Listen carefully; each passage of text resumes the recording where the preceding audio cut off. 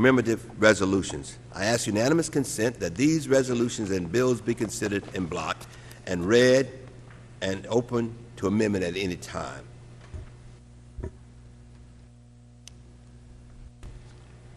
Clerk. H. Con Res. 268, supporting the goals and ideals of National Women's Health Week.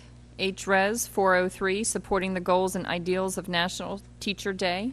H. Res. 792, honoring Robert Kelly Slater, the 2010 Rip Curl Pro Bell champion. H. Res. 879, supporting the goals and ideals of American Education Week.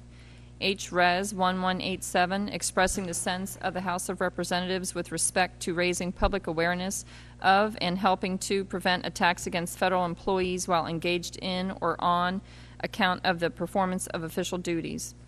H. Res. 1256, congratulating Phil Mickelson on winning the 2010 Masters Golf Tournament. H. Res. 1297, supporting the goals and ideals of American Craft Beer Week. H. Res. 1316, celebrating Asian Pacific American Heritage Month. H. Res. H.R. 5051, designating the facility of the United States Postal Service located at 23 Genesee Street in Hornell, New York, as the Zachary Smith Post Office Building. H.R. 5099, designating the facility of the United States Postal Service located at 15 South Main Street in Sharon, Massachusetts, as the Michael C. Rothberg Post Office. H.R. 5133, designating the facility of the United States Postal Service located at 331 First Street in Carlstadt, New Jersey, as the Staff Sergeant Frank T. Carvill and Lance Corporal Michael A. Schwarz Post Office Building. H. Res. 1328, honoring the life and accomplishments of William Ernest Ernie Harwell.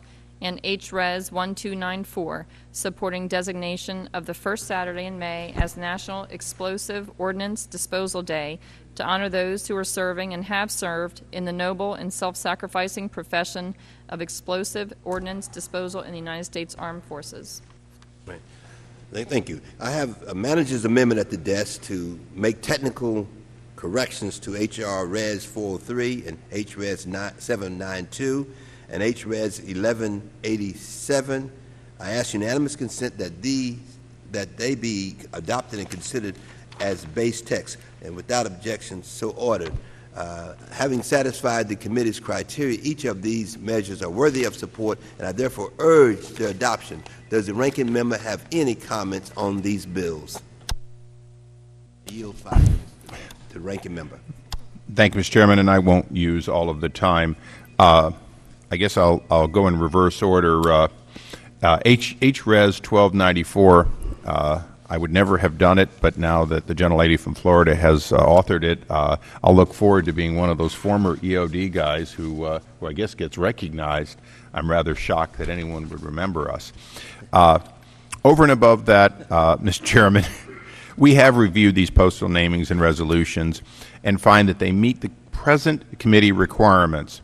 I would only note for the record that as we look at, on a bipartisan basis, significant change in our postal system with a decline in postal mailings and a recognition that there's going to have to be some reorganization. Some of it will clearly affect some of our postal buildings, that I would ask that we begin a process with our staff of working on a bipartisan basis to establish a new standard that would make it unlikely that we would name a post office that could be targeted for closure.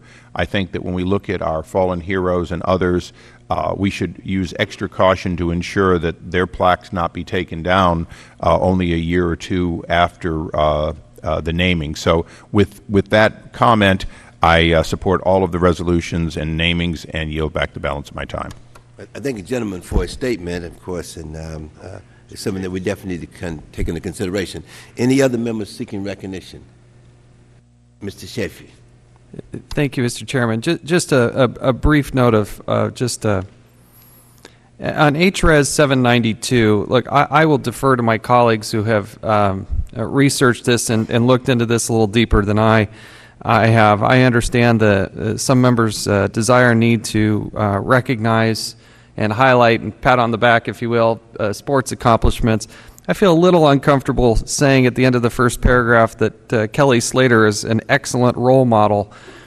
I just simply don't know enough. I'm sure he's a great gentleman. He's obviously an amazing surfer, but I think it's a little bit, I worry that the Congress goes a little bit far in telling our youth and telling everybody that this is an excellent role model without really knowing and understanding and worrying that something may or may not happen.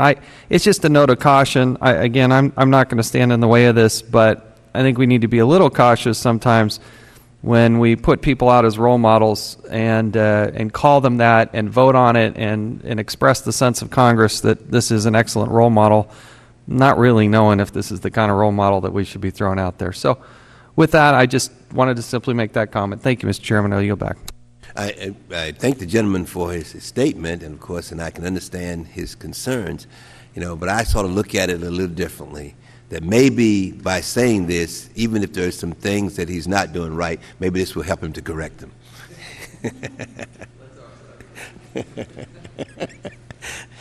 Anybody else seeking recognition? Kind of does it. I ask unanimous consent that the measure previously designated and amended be reported favorably by the committee without objections. So ordered. This concludes our business for today. I ask unanimous consent that the staff be authorized to make technical and conforming changes to all matters ordered reported without objections. So ordered. The committee stands adjourned.